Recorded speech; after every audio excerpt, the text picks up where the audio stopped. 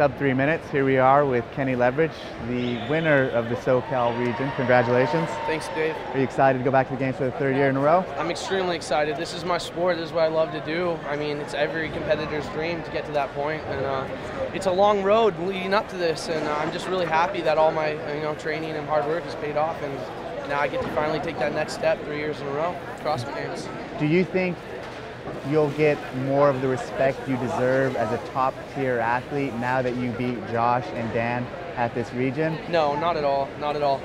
Dan and Dave have always been role models of mine, people I've looked up to. I think even though I'd have to win the CrossFit Games and beat Rich to get that respect or something, but no. Oh, so you don't look at yourself now as one of the top-tier CrossFit athletes? Oh, I think I've definitely earned, to be up there. But I see all of them as equals for sure. Who do you look up to the most? God.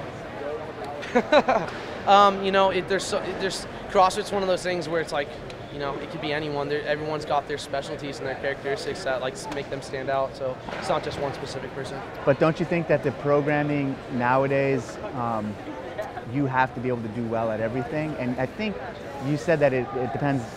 CrossFit has specialists, and it depends on what the workouts are. But people like you, people like Josh, people like Dan, people like Rich have proven that not to be the case. And what I mean by that is, here we are 3 years of regionals worth of workouts, and every year, no matter what comes out, you're performing at the top.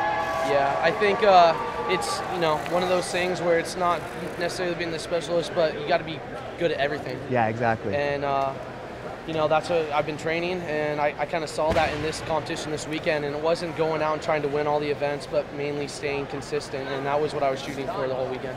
I think it was really cool that you started the weekend off day one in the later heats. Yeah. And you got to perform really well there, and then on day 2 and 3, vault to first place and hold that for the rest of the weekend. Yeah, I think that's where all the training came into play. Just really focused on myself this weekend, and just with Dusty, my coach, what we've been working on the past year, and it played off. It worked out well. Here's a question on every girl's mind, and some guys. Are you single? No, I actually have a girlfriend. Okay.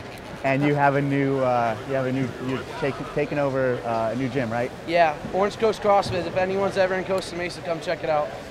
This is one special guy. He's very, he means that. When he says come check it out, he'll host you like you're his brother. Thanks, Congratulations. Thank you. Proud of you.